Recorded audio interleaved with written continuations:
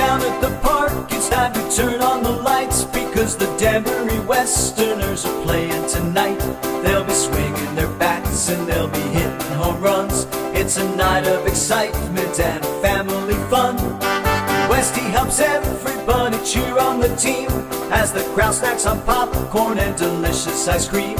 On a warm summer night, you know it's always a treat. Westerners baseball simply cannot be beat. Everybody knows the score. The fans are screaming out for more. Excitement builds on through the night, as victory is soon in sight. The runner advances as he heads for home plate. Rounding the bases, there will be no debate. When the last run is in, the fans will proclaim the Danbury Westerners have won the game. Welcome to the Danbury Westerners podcast with your host, Christian Gardecki.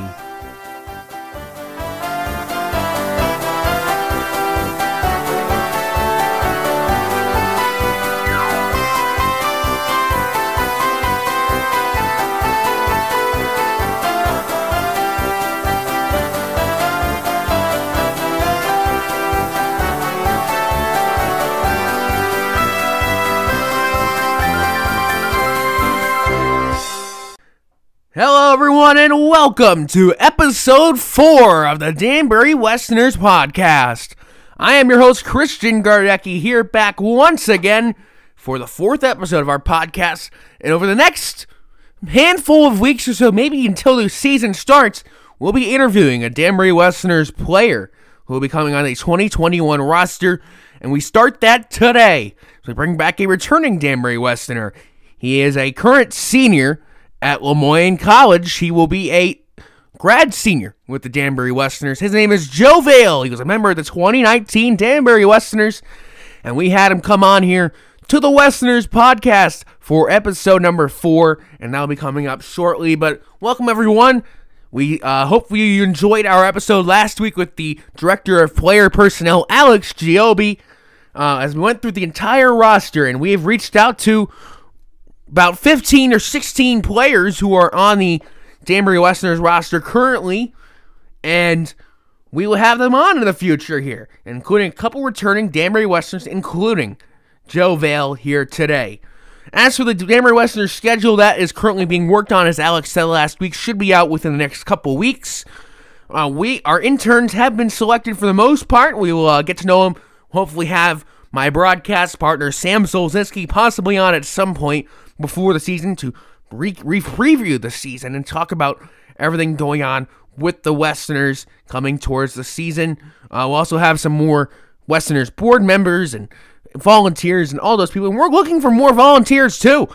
So if you are interested in being a Danbury Westerners volunteer, we're setting up tables at Rogers Park, working the concessions, working the merchandise, working the beer garden, all that stuff, send an email to Bill Guider, bill@danburywesterners.com, for more information and how you can be involved with the Danbury Westerners. And we're also looking for some more interns, so you can send another email to Bill with your resume, and if you are an intern, a college student, high school student in the area who wants to work in sports, we're still looking for some more people to help out. We're looking for a publicity manager especially to help raise the Danbury Westerners brand a little higher as it is right now. And we also want to have more fans at Rogers Park. That's more important. And hopefully this year, with everything going on, we're starting to reopen in March here in the state of Connecticut, as this episode is going up on Tuesday. I'm recording this on Sunday, right at the end of February. And it'll be very, very exciting to have fans back at Rogers Park, hopefully. And we're going to have some sort of season. That is confirmed to us. We're going to have some sort of season, as was confirmed by Bill Guider. And it will be very exciting to be back at Rogers Park. All 14 cities will work through their different mandates in the 6 states around. And we'll also talk about some of the cities with Joe Vail, some of his favorite places to go in the ASC. And we'll have an alumni spotlight after our interview with Joe. So stick around, as our interview with Joe Vail is coming up next after these words from our Danbury Westerners championship sponsors. Danbury Westerners Baseball is brought to you by our championship sponsors: Bill and Carol Poland Endowment Fund, City of Danbury, Danbury Parks and Rec, Fairfield County Bank, Family and Children's Aid, Hat City Physical Therapy, and the Schaefer family. Thank you to our championship sponsors of the Danbury Westerners.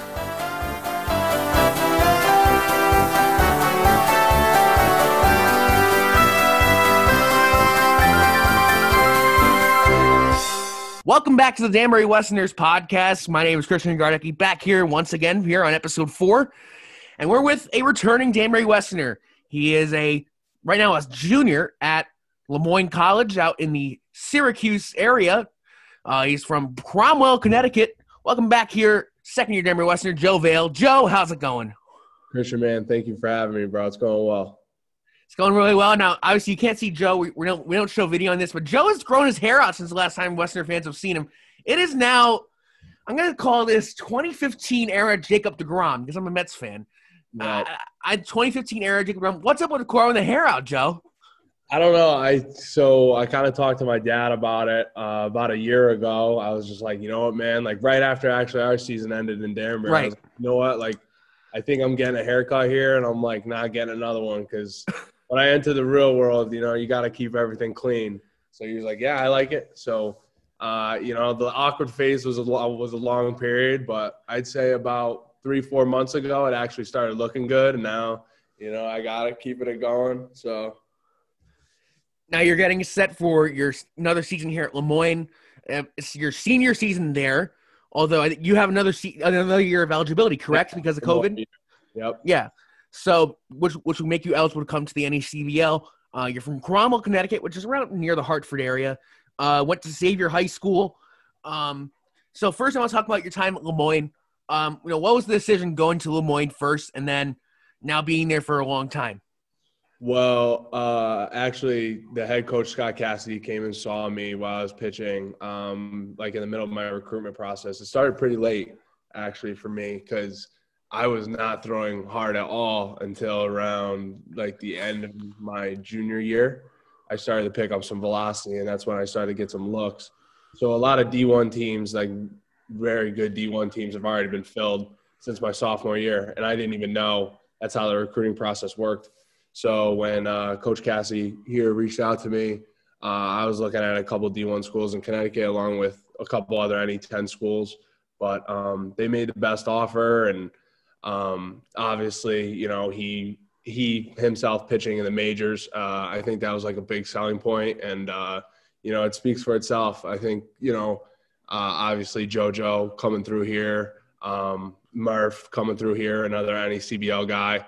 So, you know, we put out a lot of good talent over the years, and even this year we're still stacked up, looking good.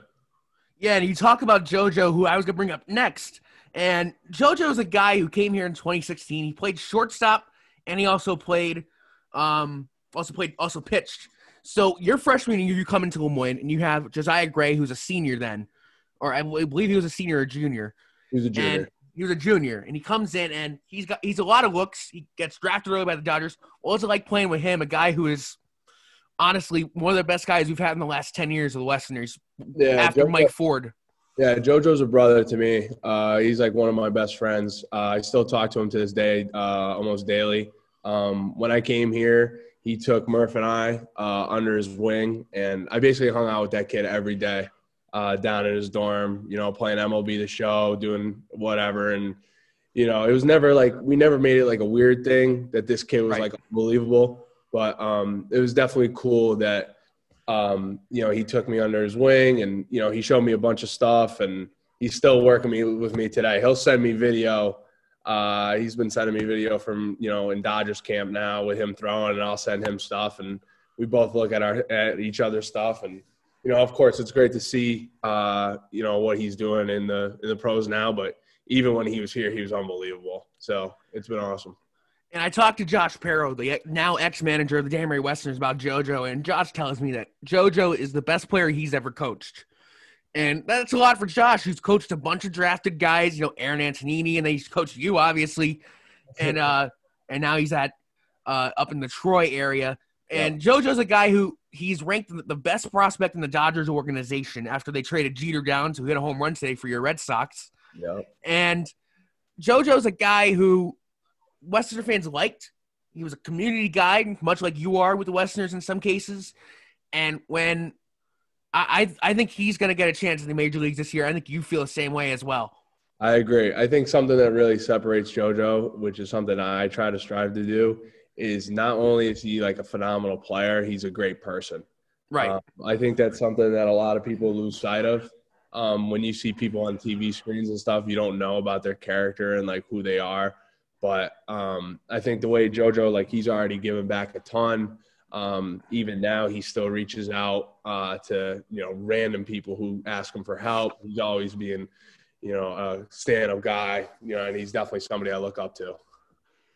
And also he's the number one guy. And funny enough, the Newport Goals just put out a graphic of all the NECBL teams with their prospects who were put on the Baseball America top 30 for each team, and they forgot Danbury. So we gave Newport a little tough time there. It's tough. Newport is our rival. They've been our rival for the last 20 years or so. So it's tough, but JoJo's a guy who deserves recognition. I do love playing at Cardines Field, but we'll get to that. We'll get to the road trips. Yeah, all good. We'll get to the road. Love going there. That's one of my favorite parks there. And now we go back to that 2019 season, and that team was so fun, Joe. And I think you agree with me on that.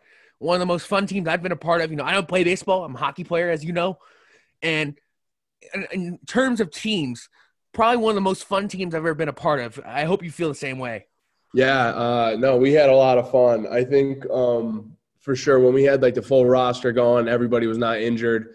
I think we kind of got derailed by injuries there heading off the top. But I know you remember being the number one Westerners fan in the entire world. Not a fan. I worked for the team. We were ranked like fourth in the country at one point. Absolutely killing it. And then kind of went down from there. But I still talked to a bunch of guys from that team. Reached out to Emmett. He's been throwing the ball really well. Still talk to Joey. Your best friend here. Your best friend here, yeah. Still talk to Joey. Still talk to Zaffer. There's a bunch of dudes seeing Cam recently. He's been crushing the ball. Right. Oh, my gosh. We'll get to that, too. We'll get to those guys that are coming back. And obviously, we're going to talk a little bit about that. This season, the NECBL, now there's another new team will be coming now. Gone is New Bedford, which I'll agree, tough trip. Tough park. It took me out of the All-Star game, that team. I know, literally. We're in the league, and they showed up and always had something to do with me. Yeah, and you were talking about that in the documentary about how New Bedford was a tough team to play against. Oh my but God. Now in their place is the Bristol Blues. And for you being from Central Connecticut, you'll have a chance to go play at Muzzy Field. How cool is that going to be? I haven't played at Muzzy Field since I played for RCP, which is a Legion team out of Rocky Hill, Cromwell, and Portland. Yep. It's been a long time since I played at Muzzy Field, but I remember playing there and going through Legion ball. Like, we were a great team, but unlike these AAU programs and things like that play at great stadiums all the time, that Muzzy Field and Palmer Field in Middletown were like two places that when I was growing up, it was like, oh my, like, this is sick. Being able to pitch there and having the stands and hearing all the stories of the people who've played there before. So, yeah, it's going to be nice to play there. And my parents are already looking forward to it because it's 20 minutes instead of, the 50-minute commute down to Danbury. So, yeah. Now, talking about your returning teammates in the Westerners, there are 6 other guys with you. You have Christian Allegretti, who we had on our first episode. Matt Zaffino, who we'll have on a future episode. Cam Ceruto out of Army, who's part of the new military rule that the NACBL has. It won't take any roster spots away. And Justin Jordan just got added to the roster recently. And Cam Masterman, which you mentioned, lighting up. How important for Coach Ratchford and Coach White, who's also here, and the rest of their staff, to have you guys who are returning, who know the NECBL, especially with Angelo Tonis, too, who played with Martha's Vineyard. You guys know what the grind is of a regular NECBL season. Yeah, I think it's definitely important. You get a lot of guys, for example, for me, I played in the Hamptons before coming to the NECBL, and it was like a shorter season. I didn't really I ended up going home early from the Hamptons with a shoulder injury. But the travel in the Hamptons is completely different from the travel in the NECBL. You're averaging like 2-3 hours a trip, and then you got to come home. You got to drive. Like for me, I got to come home and I got to drive home an hour. So it definitely hits different, especially when you're trying to pitch and then recover, hit and then recover. So it's definitely important having some veteran guys in the clubhouse, to push everybody through. Yeah, and you also bring up we have another player coming from Le Moyne, one of your teammates, Jacob Mazer. And when talking to Alex Giobe in the last episode, he said Mazer is probably the next big pitcher out of Le Moyne behind Ryan Murphy, who we saw at Vermont, and obviously JoJo and yourself. What can you attest to him, and what will Westerners fans expect from Jacob Mazer? Jake's great, man.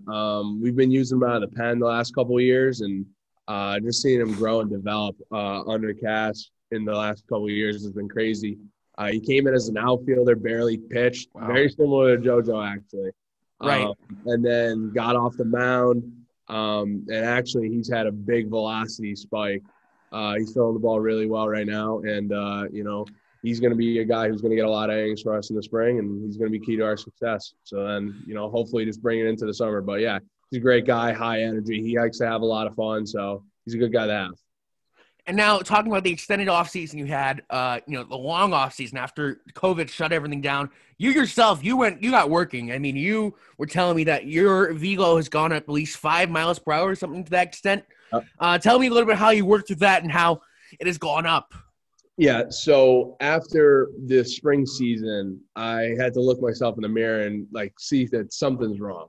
I think I had great success in Danbury, but it wasn't, it was a prolonged success for that summer period, but it's something that I didn't really have the majority of the time. So I had to really look myself in the mirror and be like, okay, you need to change the way you've been going about things. And I think I made a big change in my mechanical stuff.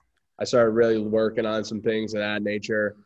I got into plyo balls with drive line. I started really using those for my arm. I was kind of using them a little bit in Danbury, but not the right way. I was kind of just doing my own thing, but I got a structured program. And then I kind of changed the way I lifted and ate. And I kind of just – it's not like I didn't care to a degree, but it's now I take a lot more pride in what I'm doing. So, I get to the field, I stretch, I throw. It takes an hour for me to just throw 120 feet because I'm all about the process and being in a good spot. But it's definitely worked out. Everything looks better, and I'm definitely coming to Danbury better than I was before, which is good. Now, you were mentioning, as if people didn't watch the documentary, Joe talked about how different it is to pitch to a wooden bat. And can you explain a little bit about how that changes, especially when you're in the NECBL, where it's mainly for you guys to get scouted and possibly get drafted or signed somewhere, how different pitching to wooden bat is compared to a metal bat, which is, what you usually pitch to in college? Well, I definitely think – to start off, actually, my first 2 years here at Le Moyne, the NE10 was all wood. Oh, was it really? Wow. So, actually, we just shifted over. Wait, was it our sophomore year we changed the metal? So, our sophomore year we changed the metal, but our freshman year we were wood. We were a wood bat conference. Oh, really? So, I had already had experience with it and then going over to the Hamptons. But I think it is a drastic difference. I think that when you get up there, I think, having watched the pros and everything, I think everything should be wood bat. That's the way the game's played to me. In metal bat, I mean, some of these guys that you find in the NECBL, the Cape, things of that nature, you put a metal bat in their hands, they're hard to get out. So I think it gives scouts the best look at people, seeing the game played the right way. And then, of course, it depends. If the hitters, it could be a mentality, I don't have as much power with wood as I do with metal. I think as a pitcher, I can't think about those things, because I'm already thinking about a million things when I'm on the mound. But, I love pitching with wood. It's a lot easier. You can throw the ball inside, snap their bat instead of giving up a single. So, right. Yeah, and obviously you worked a lot with then pitching coach Pat O'Neill, who is now at Quinnipiac, and now you'll be working with Dean White and head coach manager Ian Rashford. How important will it be to work with Ian who is coming back for his first full season as a Westerner. Now, you were on the roster to come last season. Everything got shut down. How important have you talked to Ian or even Coach Dean White about this coming season, or have you talked to him about what things you need to work on and what you work on when you get to Danbury? I actually just talked to Ratch right before I came up here to Syracuse. I was working out at my baseball facility, and I saw him. I was like, "Is that Ratch?" And he came up to me. We hugged it out and had a conversation. But it was great to see him. And listen, Ratch is a great guy. He's really good with the hitters. So I know I'll miss JP, of course. I'll miss Patty. I still talk to Pat, a lot via text and everything. He's getting married soon. Yeah, so. Yeah. Congrats to Pat shout out to Pat. Yep. Pat wants to come on the podcast too, so he'll be on a future episode. Yeah, get him on. Let him know I said hello. Yeah. So that's really cool. And Joe, before we get going here, let's ask a couple quick rapid fire questions. Favorite road trip in the NECBL? Favorite place you love going? Gotta be Newport. Oh, love Newport. I love it. I love going down there with my family. Several times I didn't even go on the bus. Right. Yeah, I remember that. One of those trips you didn't go down. You guys were at the Marriott across the street, right? Yeah, went down with my family. They like the area, so I always tell them now, if I make a ton of money, I'll have a house in Newport. Yeah. I love it. One of my favorite stories of Newport, this was the year before you were with us. Eli and B-Rod were with us that season. Yeah, I love Eli. I love B-Rod. We went up to Newport. We played him in early June and got smoked. Eli started. We got smoked. 26-2, I think it was. Oh, yeah. 26-2. So we go back the next time. I think Mike Sansone was on the mound out of Fairfield for Newport. So we go back to Newport for July 4th. Eli's on the mound again. We dominate. Danbury, Eddie McCabe hits a home run out of Georgetown. Danbury wins 4-3, huge upset. And we go out, we eat dinner. Then we go back to the bus, and Dan gets the bus going. Dan Sia, bus driver, great guy, gets the bus going. And Josh goes, "No, everybody get off. They're about to do the fireworks." So we're sitting at the bus depot across the street, and we get off the bus, and the fireworks start going off. So we're watching the fireworks as a team. Great moment. She'll talk about our broadcast and then Jack O'Mara. So that's at the Newport Newport karting field. Love that park. They got the hockey style dugouts too, which are next to each other. I like those. And yeah, I have it. And the bullpens. Yeah. And then on July 4th myself, actually, when you guys all went home on the bus, I stayed in Keene for that July 4th when there was like 63,000. It was the exact was 5,300. Yeah. Yeah, it was a big crowd. Yeah, and my dad and I stayed. We watched the fireworks show after I threw that night. You threw that night. That was your best outing as a Westerner that season too. Yeah. 6 scoreless innings, like 2 hit ball. Yeah. And unfortunately, the Westerners did not win that game, but that was a lot of fun. All right. Funniest moment as a Danbury Westerner last year. I think I kind of know what it is. Oh, I don't know. There's a lot. Yeah, there's a lot of times I was just cracking up. I don't really know. I mean, what do you got? What do you think it would be? I think anytime you went up and took my microphone in the press box. I mean, shouting out the beer garden was always fun. Beer garden, how we doing tonight? Yeah. I know. You and Emmett would both come up. Yeah. No, yeah. I just think that, to be honest, JP just kind of kept everything loose to the point where, win or loss, I think everybody had like a great time. There's a ton of stuff that, can't be said. We can't talk about. No, there's a lot of things I've seen through the years with Josh. Yeah. And another thing that I'll remember is, it's actually blanking me now. I can't remember it now, but there was a lot of things that happened that were so much fun. When you guys got to bat in the last couple of games of the season when Eli played 9 innings. I'll say that. That was my fun. That was the most fun I had. Yeah. When JP I'd say when JP let Emmett and I come out with him to take Eli out. Yeah. All 9 positions. I thought that was really cool. And that was awesome. I thought when JP told me to grab a bat, and I had to face a kid throwing 95, but I worked a walk. I thought that was I remember that. I was like, yeah, oh my God, Vail worked a walk. Yeah, that was crazy. Cool. Yeah. Had a lot of hit. All right. Here's another controversial bus trip question. Least favorite bus trip? Oh, least favorite bus trip. Least favorite bus trip's got to be the Vineyard. It's not even close. Because I remember that one night. I remember that one night after Joey pitched. That was the first time, right? We got stuck. Remember, we had we got stuck, and they turned the lights off on us. Yeah, they turned the lights off, and then we got on the boat, and it was raining. And it was like I thought the boat was going to tip over. And we took the picture? Yeah, and then everybody was telling me that there was like a ton of sharks in Martha's Vineyard, and I was like, oh, no. But we still took the picture after that game, though. Yeah, the bunch of us, yeah. It was me, you, Emmett, Zaff, Joey, a bunch of those guys. Bork, weird guy, yeah. They're all there. The first trip I remember because it's featured in the documentary where I yell, Pero, grab onto me, buddy, to Josh, because I'm sitting next to Josh, and Josh is like, what the hell is going on? Yeah. And that first trip was wild. I didn't go on the third one. Chris Nathanson, our general manager, went in my place. And I think that's the one where you had the shark scare.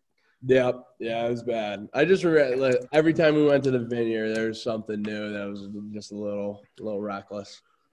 Now, do you remember going up to Vermont? That is one of my favorite. That was the first weekend of the season. That's one of my favorite. Did you go up with us? I think you did. Yeah, I did. Yeah, I thought that was a good time. I think to me personally, it's not as great as it is probably to other people because my dad loves Vermont, so we go. I do too.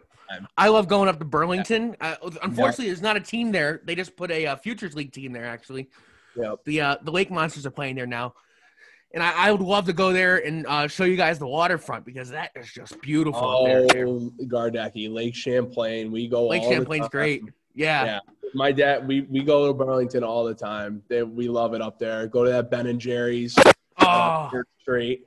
Yeah. Right. It's good stuff. There's a restaurant there that is owned by one of my favorite bands, or was. It's over, I forget what street it's on. It's called Orlando's. Definitely got to check it out. Never been there. We go to. We like that farmhouse place. Yeah, that's right across from the where they do the festivals there. Yeah. There's the diner place there too. Yeah, yep. That was. But what I remember about that trip was we beat Upper Valley the first game. Yeah. And there was no broadcast. They didn't have their broadcast set up. So Kronberg and I were just chilling in the press box, not the dugout. Yep. You guys came down. And Dan was sitting on the stairs of the press box. And Dan Gardella, and we come out, and then we win the game. Big win. Westerners went 4-0 after that. We go to the next day. Well, we go to an Applebee's. We're just chilling in an Applebee's, and we're just sitting there eating half-price apps and different things going on. That was a lot of fun. All right, last question here. Favorite team to play against in the NECBL? Favorite team to play against? I don't know. I have I think the favorite moment I had was playing against Keene on the 4th of July. I thought that was crazy. So I guess I'd say playing against Keene, but I think that it would probably be – I like playing Newport. Yeah. Newport and Keene. I think Newport's probably the one. I don't think – did you guys go up and play in Holyoke? We did, yeah. Yeah. It wasn't as crazy as everybody said. It was today. I think it's because it was one of those games where it was like a reschedule or something like that. The first time we went, it was like a Sunday afternoon. It felt like a real minor league Sunday afternoon game when I went there the first time.